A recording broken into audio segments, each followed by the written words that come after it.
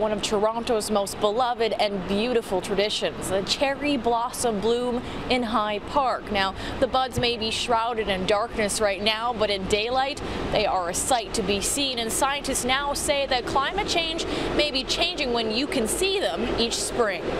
They're very pretty, but it's very crowded.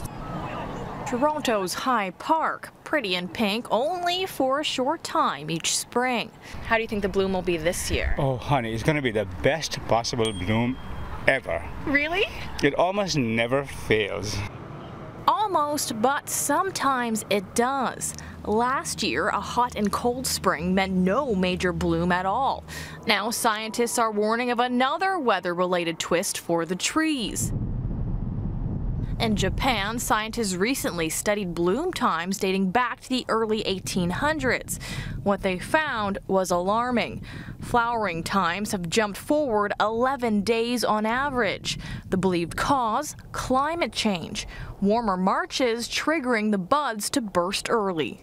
So our partners at the High Park Nature Center are suggesting that we'll see a bloom sometime in early May, around May 3rd to 6th. That's directly correlated to the temperatures in March. Toronto's own data too small to note if a similar trend is taking place on this continent, despite the trees being here since the 1950s. We've been in flower since last week, which is really early because that's like first week of April.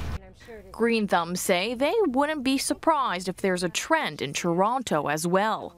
I think spring is definitely starting earlier. We've got like Iris reticulatas that have been full bloom for weeks now. We had galanthus, which are snowdrops. They were in flower for a good 2 weeks. Predicting Mother Nature, no walk in the park, a task that may only prove more of a challenge as things heat up worldwide.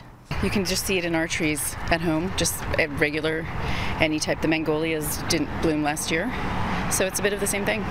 Another thing affecting Toronto's cherry blossom bloom performance, their age. The trees are considered to be quite old, and the city is currently working on replacing the entire 250 tree crop. Amanda Ferguson, City News.